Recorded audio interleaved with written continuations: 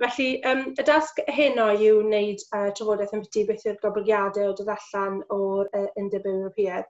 Mae dipyn amser falle ers i chi gael cyflwyniad ar y pwnc yma.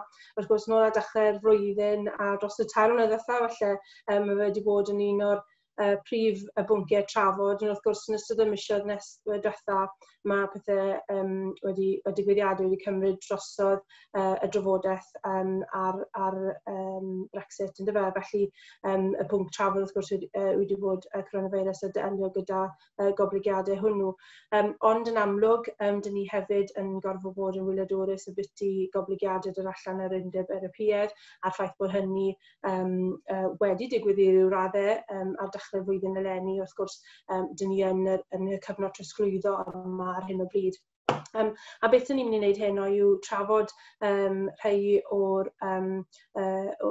rheoliadau, os liciwch chi, neu y fframwaith polisi a cyfreithiol ar gyfer datblygu polisi a methyddol newydd ar gyfer Cymru yn benodol ar ein exit o'r Undeb Ewropeaidd.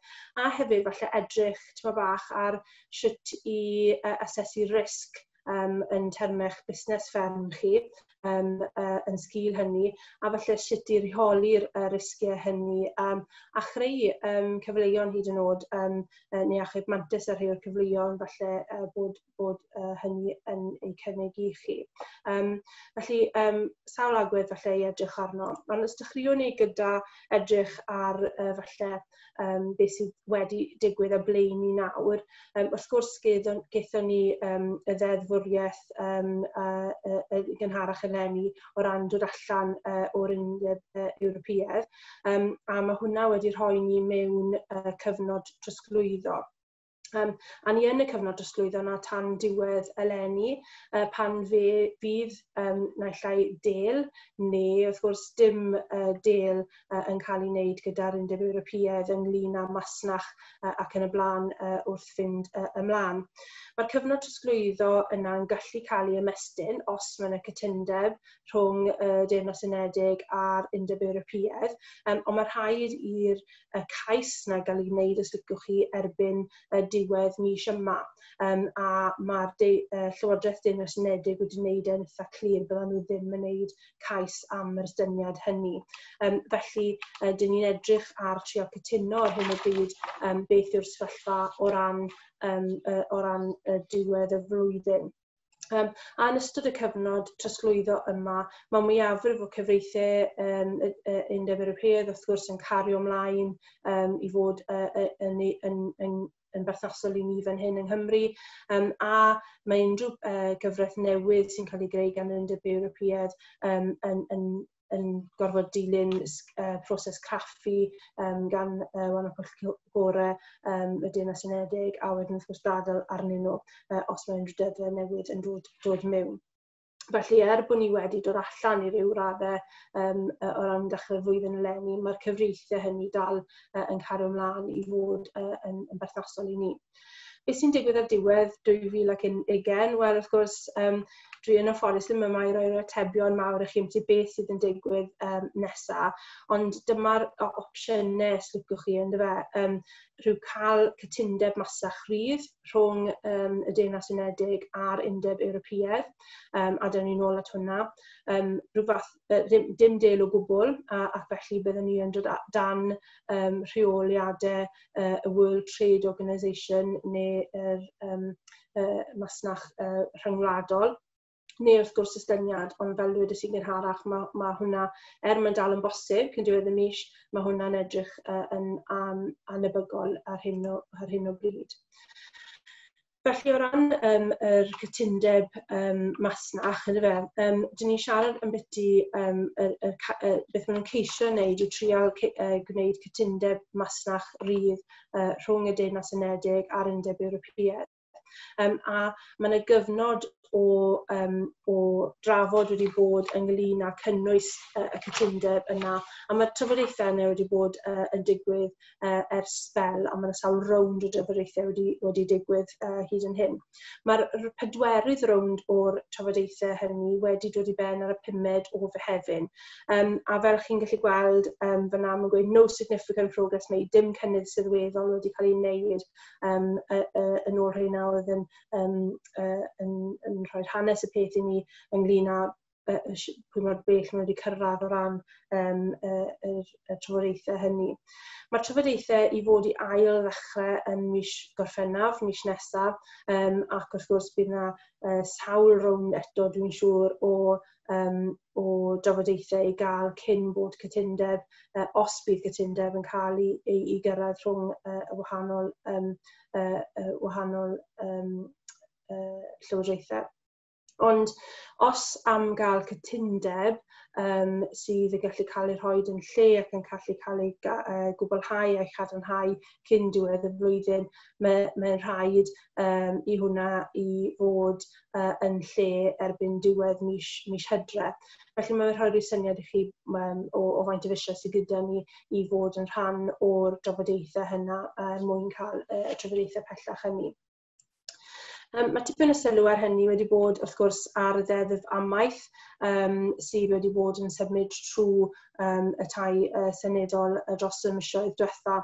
Wrth gwrs, oedd gennym ni ddeddf amaeth yn lle diwedd llynedd fesul drafft, a wedyn gall y drafft hynny ail-adfywio wedyn ar dechrau'r flwyddyn a ail-dechrau ffordd trwyddo y wahanol dau.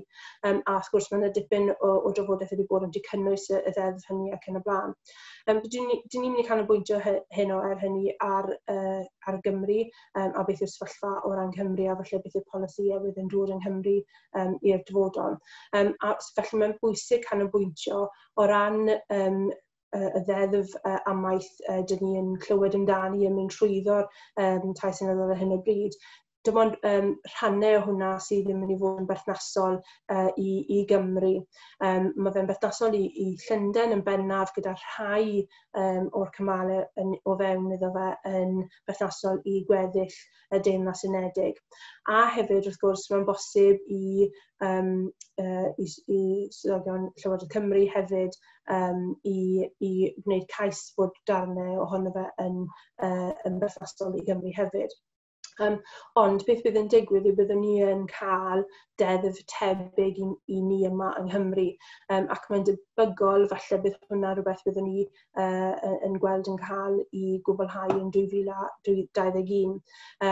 Oedd yna obaith fi'n credu byddwn ni'n gweld drafft o'r rheoliad yna erbyn diwedd y flwyddyn, ond fi'n credu falle bod hwnna'n mynd yn fwy unrealistig o ystyried y sefyllfa ni wedi bod ynddi dros y misoedd diwetha. Ac wedyn, o dan y rheoliad hynna, sydd y rheoliad sy'n tynnu popeth at ei gilydd ys liquid, bydd yna sawl rheoliad llai ac yn y blaen, SIs, statutory instruments yn dyfennu dyfodolaethau mwy penodol yn cael ei rhoi yn lle ar gyfer beth sy'n digwydd o dan hwnna, sydd gyda mwy o fanylder falle am beth sy'n digwydd. Felly, beth yw'r sefyllfa o ran polisi amaethyddol yng Nghymru pan i ni yn diwedd eleni? Fel chi'n gwybod, mae yna nifer o ymgynghoriadau wedi digwydd dros y blynyddoedd diwetha. Yn gyntaf oll, gaethon ni un yn 2018, a nath Llywodraeth Cymru edrych ar atebion cafwyd i'r ymgynghoriad cyntaf hynna, a dod allan gyda set o awgrymiadau oedd wedi cymryd i ystyriaeth mewnbwn oedd wedi dod oddi wrth pawb nath rhoi i ymatebion mewn i'r ymgynghoriad hynny. Felly oedd yr newidiadau yna a awgrymiadau yna wedi arwain at yr awgrym bod bydden ni yn cael cynllun ffermio cynaladwy. Fydde gyda fwy o gefnogaeth o ran cyngor, o ran cefnogaeth y diwydiant ac hefyd o ran cefnogaeth o ran rheoliadau a dilyn rheoliadau. Hefyd yn rhoi mwy o fanylder yn biti siwr y bethau'n mynd i ddigwydd yn y cyfamser a siwr ni'n mynd i fod yn delio gyda yr cynllun yn y cyfamser, a fel ni'n gwybod mae cynllun taliad syml wedi parhau eleni a bydd yn parhau eto blwyddyn nesaf, ond wedyn wrth gwrs beth sy'n digwydd yn ystod y blynyddoedd wedyn. Ond mae'r egwyddor yma o gynaladwyeth yn ffurfio rhan bwysig iawn yn yr awgrymiadau sydd wedi cael eu rhoi mlaen gan Llywodraeth Cymru yn biti beth fydd y polisi wedi cael ei selio arno y dyfodol. A mae hwnni wrth gwrs yn dilyn y ffaith bod hwnnw yn egwyddor pwysig iawn mewn deddfwriaethau eraill sydd gan Llywodraeth Cymru ar hyn o bryd.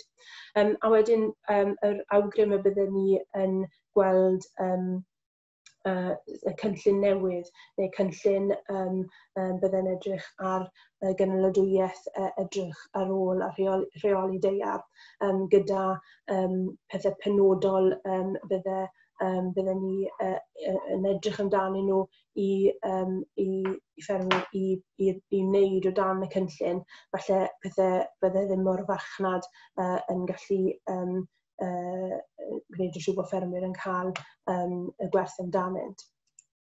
Felly, fel cafodd y rheina eu rhoi mewn yn yr ymgynghoriad nesaf, sef ffermio cynaladwyeth a daear, a cafodd yr ymgynghoriad yna i wneud yn 2019 llynedd, a cafodd y matebion a'r adroddiad ar yr matebion hynny i gyhoeddi yn mis Mai eleni.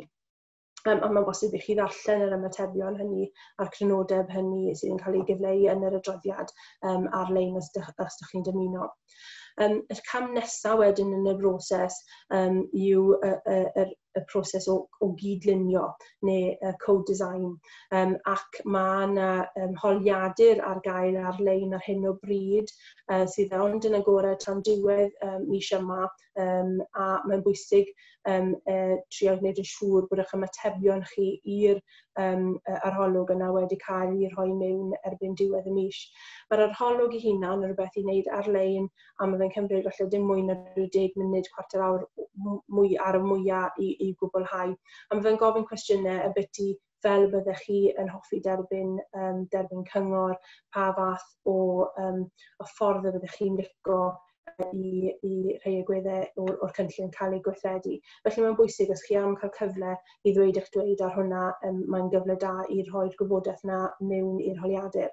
Bwysig pwysleisio ar hynny, mae elfen bach neu yr elfen gyntaf falle yn y broses o gydlunio yw'r holiadur yna. A wedyn, fel rhan o'r broses nesaf, bydd yna gyfarfodydd pellach un i un a drafodaethau yn digwydd mwyn fynd i fwy o fanylder ar cynnwys y cynllun newydd a sut y byddech chi'n licio gweld y cynllun newydd yn gweithredu. A trwy'n gymryd rhan yn yr holiadur, i chi'n gallu dynodi eich bod chi am fod yn rhan o'r cyfarfodydd a trafodaethau pellach hynny. Felly, os chi am fod yn rhan o'r broses cydlunio ymhellach, mae'n bwysig iawn chi'n cymryd rhan yn yr holiadur. A fel wedi dweud, yn rhywbeth sy'n cymryd lot o amser i gwblhau. Ond beth sy'n cael ei grybwyll yw polisi sydd yn galluogi mwy o gydweithio rhwng ffermwyr ar weithredu polisi i'r dyfodol. Mae fe'n siarad am gwneud yr access i'r cynlluniau i'r cynllun newydd yn gofyn am ryw gynllun gynaladwyeth fesel fferm yn dangos pa agweddau o gynaladwyeth ydych chi yn cwblhau ar y fferm o'r belled, a falle beth byddech chi yn hoffi neu yn gallu cwblhau o ran cynaladwyeth i'r dyfodol. Ac hefyd mae fe yn gofyn am adolygiad o cynaladwyeth ar eich fferm hefyd fel rhan o'r broses hynny. Mae'r cefnogaeth wedyn ariannol yn cael ei gynnig trwy daliad gynaladwyeth i'r fferm, a hefyd trwy cymorth busnes, a cyngor busnes yn cael ei gyfleu hefyd yn ogystal ag arian ar gyfer gwaith cyfalaf a hefyd datblygu sgiliau. A hefyd fel rhan o'r polisi newydd, maen nhw'n edrych ar sut mae'r fframwaith rheoliadau yn gweithio. Mae fe yn awgrymu ffordd fwy rhesymegol falle o ran sut i delio gyda y wahanol standards sy'n rhaid i ni i ddelio gyda a sy'n rhaid i ni gyrraedd fel ffermwyr, ac i edrych ar ffordd mwy clyfar falle o fonitro ein gallu i gyrraedd amcanion hynny, ac i wneud y gwaith gweithredu o ran wneud yn siŵr bod y gwaith yn cael ei wneud mewn ffordd fwy rhesymegol yn termau y gwaith chi'n wneud a sut mae'n cael i fonitro hefyd. Felly, sawl newid falle yn termau sut ni yn mynd i fod yn delio gyda'n polisi i'r dyfodol. Ond wrth gwrs mae hwn i gyd ar hyn o bryd yn dal yn rhan o'r ymgynghoriad, a dwi'n siŵr bydd na pethau bydd yn cael ei newid ac yn cael ei cymryd i ystyriaeth yn sgil y broses cydlunio. Ni'n cael yn ennyn i gymryd rhan ar hyn o bryd mwyn cael dweud ar sut byddai'r cynllun yma yn gweithio orau i'r dyfodol. Felly, yn termau hynna i gyd yn gwybod beth yw y sefyllfa o ran y Deyrnas Unedig a'r Undeb Ewropeaidd ar hyn o bryd, gan wybod fod na tipyn o ansicrwydd ar hyd, falle yn termau beth yn gwmws bydd y sefyllfa masnach o diwedd eleni ymlaen. Mae'n bwysig falle gwestiynu'n hunain a gwestiynu pobl eraill o fewn ein busnes yn termau beth bydd effaith hwn ar ein busnes ni a arno ni yn bersonol hefyd. A falle sut y gallwn ni reoli'r y risgiau hynny mwyn lleihau felly unrhyw impact sy'n anfanteisiol i ni fel busnesau. A felly hefyd edrych os oes yna unrhyw gyfleuon neu pethau eraill yn ni fod yn ystyried neu edrych arnyn nhw yn sgil exit o'r Undeb Ewropeaidd. Felly, os ni'n edrych ar hwn yn unrhyw busnes arall, bydde yr model hyn falle yn rhywbeth bydde'n cael ei roi o'ch blaen chi. A mae'r model risg yma yn gofyn i chi edrych ar rhywbeth sydd y risg yn fe, rhywbeth sy'n digwydd, a edrych ar yn exit falle o'r Undeb Ewropeaidd yn yr achlysur hynna, a edrych ar beth bydd y pethau sydd yn cael effaith uchel, a beth bydd y pethau bydd yn cael effaith isel. A wedyn asesu'r rheina yn termau pa mor debygol maen nhw o ddigwydd yn ôl y siart yna. Mae'n bosib defnyddio'r siart yma i lunio model risg ar gyfer eich busnes chi. Ond mae jyst yn rhoi cyfle i chi feddwl amdano fe yn termau yr impact mae fe'n cael a hefyd y tebygolrwydd o rhywbeth yn digwydd. Enghraifft, falle bod un o'r pethau sy'n gofidio rhai ohono ni, yn wedi rheina ni sydd yn cynhyrchu cigoen yn dyfe, yw pris cigoen yn dilyn exit o'r Undeb Ewropeaidd. Odi hwnna yn rhywbeth tebygol iawn neu rhywbeth sydd ddim yn debygol iawn, yn dyfe, ble ar y sgil gwylod na mae hwnna yn mynd i fod yn termau effaith a prisiau. A wedyn, yn dibynnu ar hynny, wel, odi e'n mynd i fod yn rhywbeth sy'n rhoi golygu impact uchel neu isel yn ni fel busnes. So, dyna'r math o drafodaeth sydd dyn ni angen cael ar bob un o'r wahanol pethau y sgil effeithiau dyn ni'n meddwl sy'n ei ddigwydd o ran oherwydd exit o'r Undeb Ewropeaidd. Ond falle, jyst i helpu i roi syniad o ble dylen ni fod yn asesu'r risg na, a pa agweddau yn busnes dylen ni fod yn edrych arno o ran ble dylen ni fod yn asesu'r risg na. Yr un cyntaf yna yw hygyrchedd ein busnes. Mae hwn wrth gwrs yn holl bwysig, mae'n holl bwysig hyd yn oed os ni'n edrych ar exit o'r Undeb Ewropeaidd neu beidio. Ond mae'n bwysig iawn i ni cael trafodaeth agored ac onest yn hunain, fi'n credu, credu yn termau beth bydd effaith exit o'r Undeb Ewropeaidd arno ni o ran hygyrchedd ein busnes, edrych ar yr impact ariannol bydd hwn yn cael. So gofyn y cwestiwn i chi na'n sut bydd eich busnes yn edrych heb taled symbol yn dod mewn neu heb taled glasur yn dod mewn, achos bydd rheina nawr yn dod yn rhan o'r cynllun newydd yna. Ac wrth gwrs, un o'r cwestiynau mawr bydd deall beth bydd y math o arian bydd yn cael ei rhoi o dan y cynllun newydd mwyn gallu llunio hwnna mewn i unrhyw gynllun busnesu gyda chi. Beth bydd effaith gwahaniaethau yn y prisiau chi'n cael wrth giat y fferm, a wrth gwrs yr effaith hynny yn amrywio o sector i sector. Felly edrych ar yr ochr hynny o'r busnes, edrych ar hygyrchedd eich busnes. Elfen arall i edrych arno, wrth gwrs, yw strwythur eich busnes. Mae'n bwysig bod strwythur eich busnes chi yn addas ar gyfer y math o busnes i chi yn rhedeg, y math o sector busnes ydych chi yn delio gyda ar wahanol busnesau gyda chi o fewn hwnna.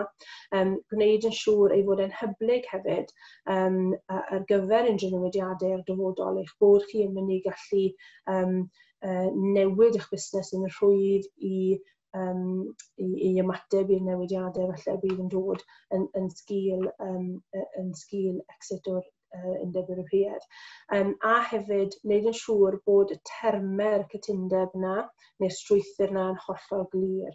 A fi'n credu bod hwnna'n rhywbeth pwysig yn i hala amser falle yn edrych ar strwythur eich busnes. Oed yw yn gweithio i chi go iawn, neu oed y termau yn glir. Oeddech chi'n gwybod beth yw termau eich busnes o ran yr ochr cyfreithiol falle hefyd yn dweud. Mae hefyd yr un nesaf yna yw parhad busnes a diogelwch busnes falle yn ariannol neu yn termau eraill hefyd. A mi'n credu bod hwn wedi bod yn amlwg iawn falle yn trafodaethau sydd wedi bod ym mhob diwydiant yn ystod y misoedd diwethaf, yw sut i ymdopi pan mae pethau ddim yn mynd fel ych chi'n disgwyl i nhw fynd. Ac yn sicr, mae yna lot o fusnesau wedi gorfod edrych yn fanwl iawn ar eu cynlluniau parhad yn ystod y 3-4 mis diwethaf. O fewn amaethyddiaeth, dwi'n credu bod ni'n arfer iawn o delio gyda pethau yn newid sydd allan o'n control ni. Ni'n arfer iawn o gorfod ymdopi gyda newidiadau sydyn, a ni'n arfer iawn o gorfod newid i ymateb i pethau sydd allan o'n rheolaeth ni. Ond mae'n bwysig bod y plan B na, os ydych chi gyda ni, bod ni'n glir am sydd beth yw hwnnw, a falle edrych ar rhai o'r pethau falle lle fod yn rhoi yn lle i sicrhau ein sefyllfa sy'n ymlaen, o felly hwnnw'n cwestiwn. Lle arall falle i edrych yw chysedau busnes, pa asedau sydd gyda chi, deall falle perchnogaeth yr asedau yna, sicrwydd hefyd, a diogelwch yr asedau hynny yn termau perchnogaeth ac yn y blaen hefyd. A ar olaf yna yw edrych ar olyniaeth o fewn eich busnes. Mae pob busnes yn gorfod edrych ar olyniaeth, pwy mor ifanc yw hi, achos mae'n bwysig i wastad eto edrych ar sut mae'r olyniaeth yna yn effeithio ar eich gallu'ch busnes chi delio gyda newidiadau a delio gyda y risg hefyd. Felly syniadau falle fyna o ble i edrych ar o ran eich busnes chi ar y math o bethau. Falle dylech chi'n edrych arno i asesu risg. A falle jyst i fynd fwy fanwl o'r un agwedd yna yn y fel un falle sydd yn falle dod i'r amlwg yn gyntaf falle wrth feddwl am asesu risg, falle yw falle rhai o'r agweddau ariannol o ran eich busnes yn edrych ar sut ych chi yn gallu cael gael ar cyfalaf ar gyfer edrych ar y cyfleoedd eraill, beth yw'r effaith yn mynd i fod ar brisiau tir. Yn amlwg, mae ni wedi cael cyfnod ansicr yn ystod y 3-4 mis diwethaf, wedi hwnna wedi cael effaith ar bris tir os cyfnod pellach, mae'n sicrwydd i ddod ar hynny. Yr awgrymiadau ar hyn o bryd o ran y farchnad yw bod e ddim wedi cael yr effaith falle o'n nhw'n disgwyl iddo fe gael, ond mae'n bwysig bod i gymryd hwnna i ystyriaeth yn eich cynlluniau chi.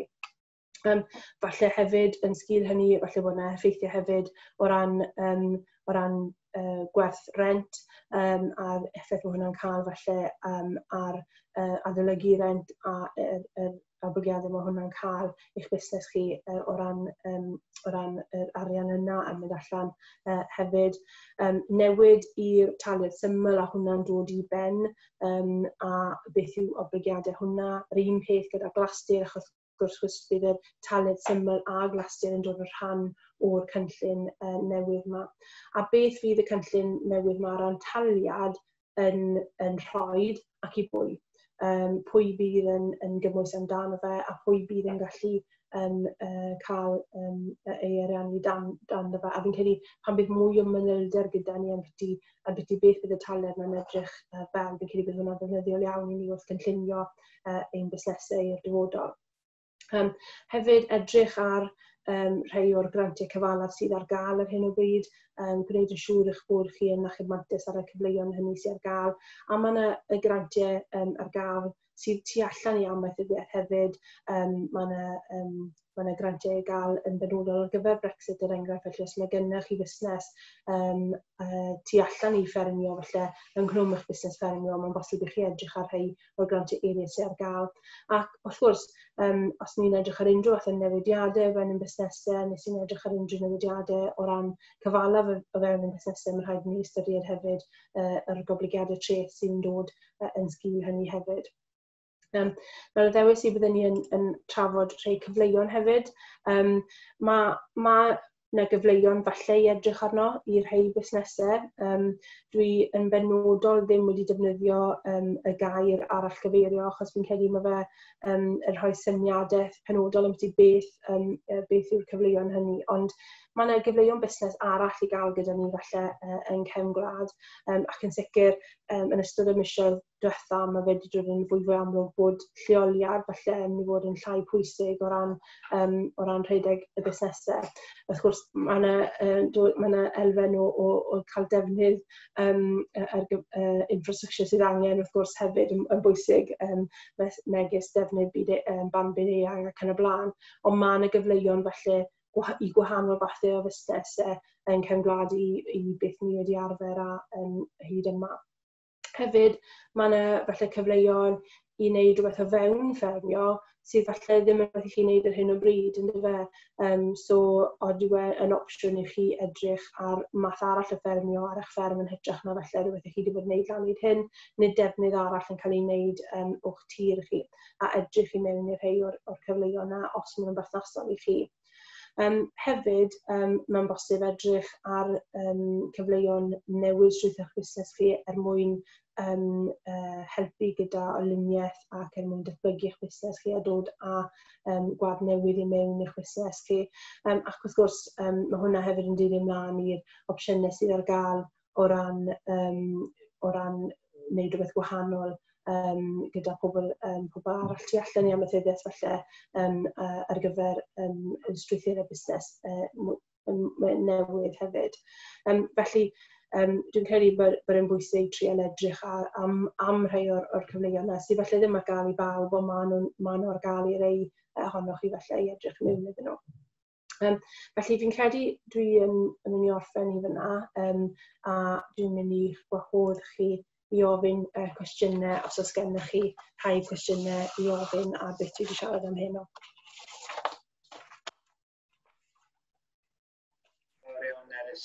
Digon i bobl feddwl amdano fan'na. Mae yna gwestiwn wedi dod mewn yn barod, so os wyt ti'n barod, ewn i syth mewn i'r cwestiynau. Wyt ti'n clywed fi'n Nerys? Ydw, fi'n clywed, ie. Great. So fel dwi'n gofyn y cwestiynau mae Nerys, allwch chi dal i deipio cwestiynau mewn iddyn ni. Ewn ni drwyddo nhw yn slo bach. So, y cwestiwn cyntaf wrth mewn gan Clwyd y fama. Wyt ti wedi sôn dipyn am yr anfanteision adael yr European Union, a mae wedi clywed hyn ambell waith. Nes di grybwyll yr cyfleon sydd ar gael, so beth yw'r manteision o adael? Fi'n credu Beth fydd ddim wedi wneud yn mynd mewn i yr manteision anfanteision o fod yn Ewrop neu fod dod allan o Ewrop yn y fe, a fi'n benodol wedi osgoi ateb y cwestiwn yna, achos fi'n credu bod mae rhan o hwnna falle yn gwestiwn gwleidyddol yn y fe. Beth fi'n credu beth sy'n rhaid ni ganolbwyntio ar wneud yw y sefyllfa yw bod ni yn dod allan y diwedd y flwyddyn eleni a edrych ar beth mae'n golygu eich busnes chi, beth mae'n golygu o ran falle bod yna anfanteision i chi enghraifft, os ych chi yn ffermwr defaid yn y fe, falle bod anfanteision i chi ynglyn â'r ansicrwydd falle sydd mynd i fod i'r farchnad cigoen yn y fe, a'r ffaith bod ni ar hyn o bryd yn amlwg yn dibynol iawn ar yr Undeb Ewropeaidd ar gyfer cigoen, a'r effaith mae hwnna'n cael, ond beth sydd angen wneud yw edrych ar hwnna falle yn sgil eich busnes chi a pwy fanteision neu anfanteision sydd yna i chi fel busnes, a wedyn edrych ar pa gyfleuon falle gallech chi edrych arno, falle bydd yn helpu chi goresgyn yr anfanteision, falle bydd yn berthnasol i chi fel busnes. Yr cwestiwn nesaf yna, mae'n dechrau mewn rwan gan Rachel. Dwi'n mynd i ofyn nhw'n Saesneg, so is it correct that it would be too late for the government to unravel the leg to amend the transition period now ahead of the end of June if they wanted to? Yeah, I can't see us being in a position that they extend. They could extend. They have got until the end of the month to extend the transition period technically, but they have been quite vocal about the fact that they do not intend to make that request. They still have time to make that request before the 30th of June, but the only other option might be if there's an agreement between the European Union and the UK to extend the period of time by which they have to make that decision, maybe, isn't it, as to whether or not there will be extension. But at the moment, I think we're days away from that deadline of that. And the UK government especially have been very vocal about the fact that they are not seeking that extension, even if there wasn't available. So, mae yna gwestiwn fama am Glastir. With the phasing out of Glastir, what will happen with my 12 years of Glastir Woodland Creation Grant? I'm now 5 years in. Yeah, okay.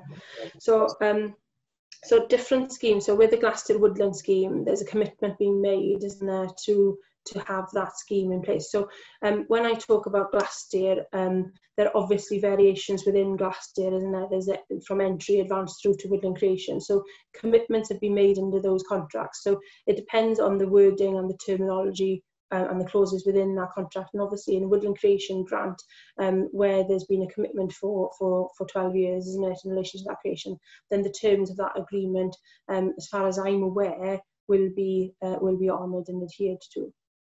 The existing contract should be binding. Sorry, mae ti'n dawel iawn. Sorry, ti'n clywed fi? Ydw fi'n clywed ti, ond ti'n dawel iawn. Ydy iaith ti ar Cymraeg? Na, na. Okay, trio to. Ti'n clywed fi rwan? Dyle bod ti'n gweld y cwestiynau hefyd, os wyt ti isio, fel bod ti'n gallu mynd trwy nhw. Ond mlaen i'r nesaf rwan. So what scope does the Welsh Government have to make specific financial conditions to enable sheep farming, for example, to continue? Sorry, gwna to, fi'n colli ti. What scope does the Welsh Government have to make specific financial conditions to enable sheep farming, for example, to continue? It does have scope, so there is scope for it to have regulation in place which supports sheep farming specifically. However, it has to make sure that it is in line with the World Trade Organization rules as well, isn't it? So we're only allowed to have a certain percentage of schemes across the whole of the UK which are supporting specific sectors in that way. So there is scope, but there is limits as to how much support can be provided and where across the UK. It's not just a Welsh question. There is an impact in terms of how the rest of the UK deals with certain sectors as well. So it is possible, but it is subject to adhering to the rules in relation to the World Trade Organization as well. Yeah. Question yma gen Alice. Are you able to share your understanding of how the perception of the politicians of the threats and even the sacrificial lambs of future trade deals are aligned with those of Welsh farmers? Gosh, good question, Alice. Thank you. I think it's very difficult, isn't it? Because if you've had a look through the latest negotiations between the EU and the UK, isn't it? And you look at the UK stance on it and the EU stance on it, they are working along the right lines in terms of the types of things that we should be looking at. However, I think it's very difficult because they are also negotiating in relation to so many other sectors at the same time, isn't it? So when you look at the agreement, it talks about it talks about market access for all, it talks about rules of origin, it talks about dispute resolution in relation to trade issues, it talks about barriers being put into trade in relation to trade and what they might be, it talks about organic produce, and it also talks about motor vehicles and parts, isn't it? So there's a huge spectrum of things that have to be negotiated and agreed in relation to the free trade agreement, isn't it? And I think it's very difficult then to see the voice, in terms of the voice of the agricultural industry within some of that discussion, isn't it? But it is there, and certainly there's been a lot of lobbying in relation to making sure that it is there. But there is so much legality and process that has to go into those free trade agreements as well, isn't it? It's very difficult to see how Welsh land factors in there. Diolch. Dwi'n gyfuno dau gwestiwn yma i ti ateb. So, cyntaf, pa mor debygol ydy cytundeb masnach o unrhyw fath efo'r Undeb Ewropeaidd erbyn mis Hydref? A'r ailyn, is it likely that if we end up on WTO terms, that the delivery of public goods policy could be tricky too? Okay, so there's two questions there. First one, you all know or your guess is as good as mine as far as how likely it is to have an agreement in place, isn't it? I think it's, there has been a loss of time essentially, isn't there, because of COVID as well over the last 3-4 months, isn't it? So there has been lost time in terms of progress in relation to those negotiations, which is really important. So because of that, even at the beginning of the year, I think we thought it was unlikely to get all of that work done in such a short space of time. But bearing in mind they've also lost those 3 or 4 months worth of time as well, I think it makes it increasingly unlikely, although they have been working in the background on that. But I think there has been a lot of time lost in relation to that. In terms of then being in the position where we're under WTO rules in January and regulations in January, and that making a public goods model difficult, isn't it, or a public goods model in terms of policy, I'm not sure I see that. I think that the way that the policy is being formulated in Wales is with one eye on what the WTO rules are anyway, because even in the European rules we've always had to create policies and schemes that adhere to WTO rules in any event, isn't it? So I would think that the sustainable management scheme is being created with one eye on what those WTO regulations are in any event, isn't it? So that public goods model is one that I think would probably align with, with that WTO rule position as well. So nôl ar y glasur rwan. So Glasur Advanced has made us farm in a specific way, and the land has responded to this with biodiversity. Has this all been wasted now? Mae'n question, difficult question to answer, question anodd i ateb. Fi'n credu mae'n galed os ych chi wedi hala lot o amser a wedi buddsoddi yn eich fferm yn dilyn glasur rheolau glasur, ynddo fe. Achos falle bydd y ffordd mae hwnna'n cael ei rannu i'r dyfodol yn newid. Mae'n un o'r pethau sydd falle angen pwysleisio yw'r angen hefyd i ariannu cadw pethau sydd wedi cael eu datblygu dros y 10-15 mlynedd ddiwetha o dan manwl cynlluniau, achos fi'n credu ni'n siarad yn aml iawn o dan cynlluniau newydd, yn byti creu pethau newydd, a creu bioamrywiaeth newydd, a creu pethau gwahanol dyn ni'n chwilio amdanyn nhw. Ond hefyd mae'n bwysig sicrhau fod beth sydd wedi cael ei creu, bod e'n cael ei gadw hefyd, a bod e'n cael i edrych ar ôl. A dyw cadw rhywbeth yr un peth ddim yn digwydd heb rhyw fath o reolaeth ohono fe neu gwaith yn sgil hynny. Felly fi yn credu bod hwnna yn bwynt pwysig falle i wneud mewn unrhyw ymateb i'r proses cydlunio falle. Yeah, definite. So, cariwch mlaen i ddod â cwestiynau mewn, os oes gennych chi rei, teipiwch nhw yn y bocs a newn ni ofyn nhw'n Nerys. I gymryd mantis bod Nerys yma i ateb nhw heddiw. Ond fel oedd Nerys dweud, mae eisiau i chi gymryd rhan yn yr cyd-dylunio yma. Allwch chi wneud hynna wrth fynd i wefan Mentor a Busnes, neu ffonio rhif oedd ar y sleid o gennau ar y dechrau. So, hynny, mae'n broses eitha syml i Nerys i ti wedi gweld hyn, ti wedi helpu ffermwr wneud o neu? Wel na, mes dim eisiau help, sa'n credu ar neb i wneud e. Mae rhywbeth fi wedi wneud yn hunan fel ffermwr, a fi nath ei gymryd rhywbeth fel 10 munud i gilenwi fe mewn. Mae fe'n cwestiwn, mae fe fel cwestiwn aml ateb. Felly mae'n opsiwn yn cael ei roi i chi ateb. A fi'n credu falle beth sy'n anodd gydag yw falle bod yna bethau hebwch chi moyn ychwanegu sydd ddim yn gofyn i chi amdano. Mae'n un focs ar y diwedd ych chi'n gallu adio sylwadau pellach, ond beth sy'n bwysig yw dicio bod chi am gymryd rhan pellach yn y broses cydlunio, achos wedyn dwi'n siŵr bydd rhywun mewn cysylltiad gyda pobl hynny wedyn mwyn cael drafodaeth falle bach mwy manwl gyda nhw, ti sylwadau sydd gyda nhw a'r mewnbwn sydd gyda nhw i wneud ar y cynllun. Mae'n swnio fel cyfle dda i beidio cymryd i fi ddeud y gwir. So, gwestiwn dod mewn gen Jeff o fama. What effect might the potential trade deal with the USA have on the likelihood of the EU and the UK reaching a free trade agreement, given the divergence in environmental and food quality and labelling, traceability standards? Might the EU withdraw? Yeah, hwnna'n gwestiwn da. That's a really good question, Jeff. I think the implications of that potential trade deal with the USA are quite significant.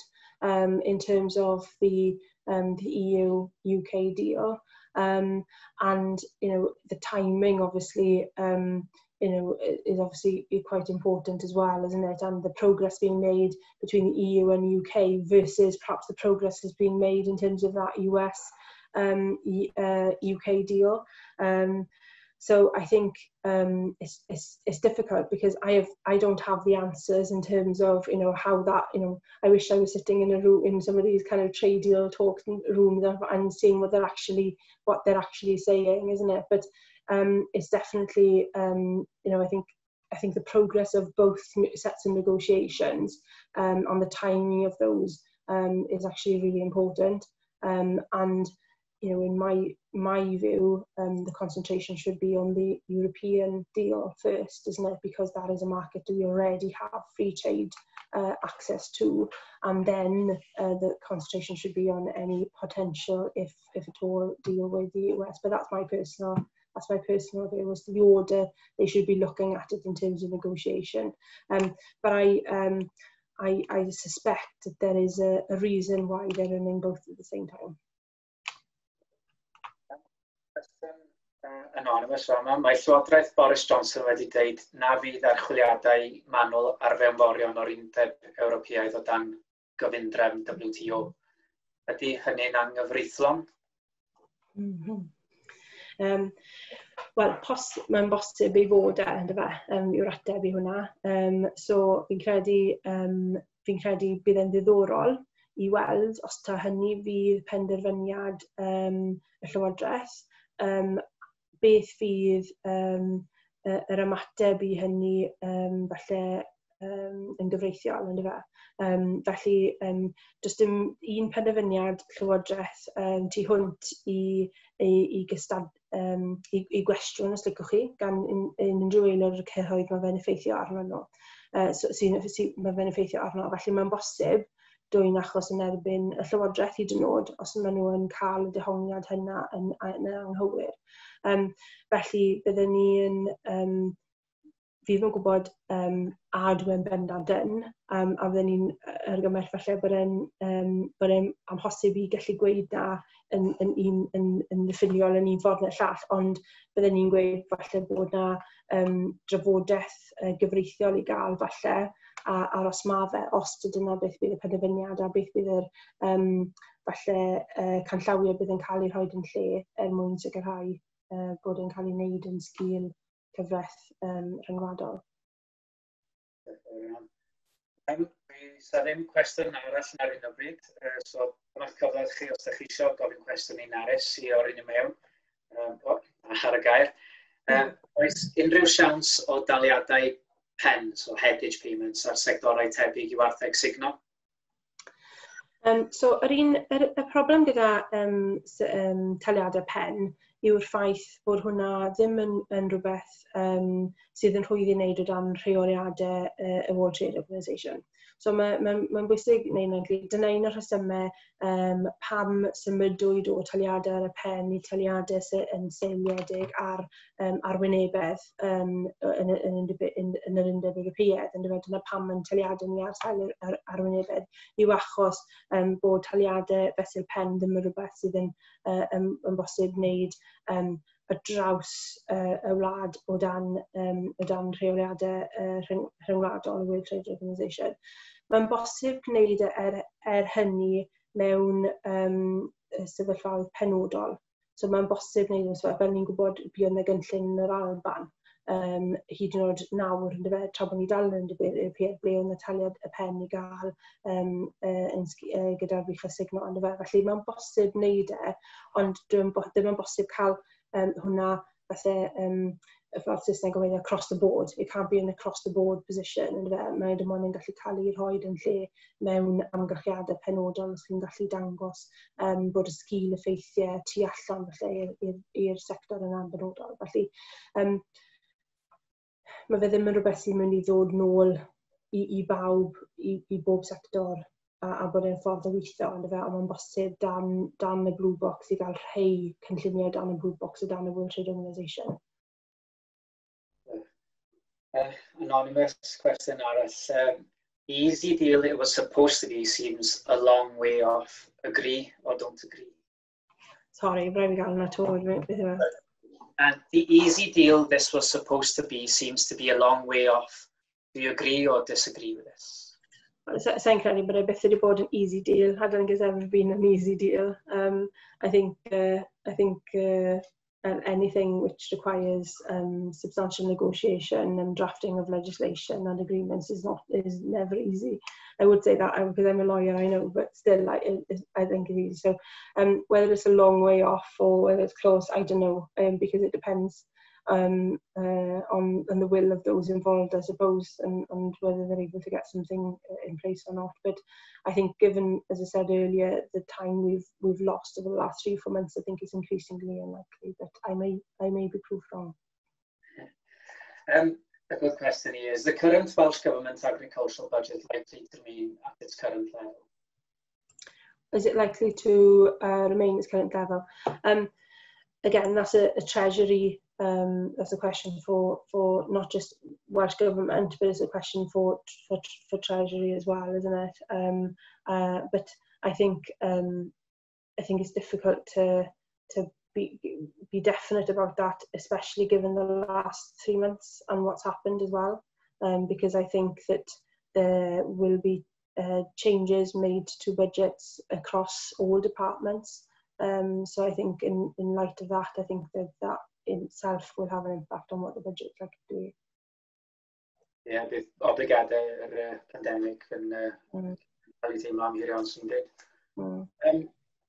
Byddwn ni'n aros i weld os oes mwy o gwestiynau. Rhoi chance arall i gwestiynau ddod mewn. Cyn i fi orffen dweud yma un dyd mewn. Question arall gan Alice, how vulnerable are future funds, so follow on really, previously destined for agriculture, with the new pressures of meeting COVID support payments for all sectors, and are there any EU obligations still enforced to protect ag funds? So, that's the point I was making, really, isn't it? Fi'n credu, there is definitely new pressures, in light of, the support that's been provided under COVID on agriculture. I think, additionally, because agriculture is seen, and I say is seen a bit as being an industry that hasn't had the same impact that other industries have had as a result of COVID as well, that agriculture may be an industry which people, which is looked at in terms of funding going forward. I think also it's important to perhaps reference some of the discussions and reports that were published in January in any event about changes to or potential changes to inheritance tax and capital gains tax in the UK, or England and Wales, I should say, and in any event. So I think there's been discussion about removal of certain reliefs for farmers, etc., before COVID. So I think, if the Treasury now are looking for for funds, and they're looking for ways of generating funds to recoup some of the money that they've had to expend in the last 3-4 months, isn't it? Then I think agriculture could be an industry where they look to obtain that.